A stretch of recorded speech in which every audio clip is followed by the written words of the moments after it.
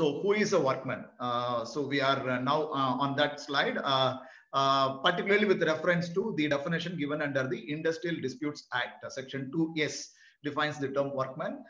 Yes, we all know what exactly is given, so I am not going to elaborate it. So any person who is employed in any industry, right, he will be a workman, but provided he is doing any kind of manual, unskilled, skilled, clerical, technical, operational, or even supervisory work, he will be considered as workman. But of course, people who are doing managerial job or the administrative job, they are clearly excluded from the definition of the term workman.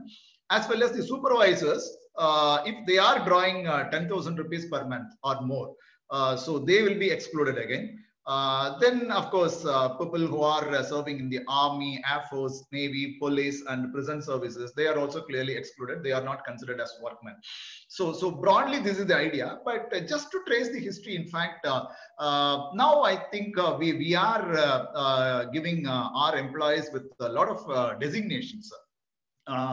But there is a difference between what was done earlier and what is being done maybe a present day with respect to providing designation to the employees.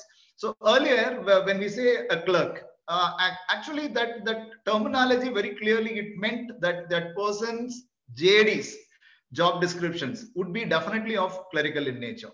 And if a person was designated as a manager, his predominant nature of job would be managerial.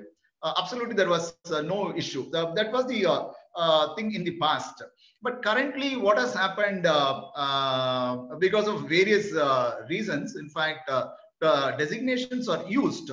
But honestly speaking, that definition does not reflect the actual JDs of the individual. So there arises maybe some dispute. So even though, because now people are provided with glorified designations, right? Say manager or even general manager. But whether those people are really doing the managerial job, whether the predominant nature of their employment pertain to managerial jobs or not, it's a big question actually, right? So there seems to be a clear difference on that.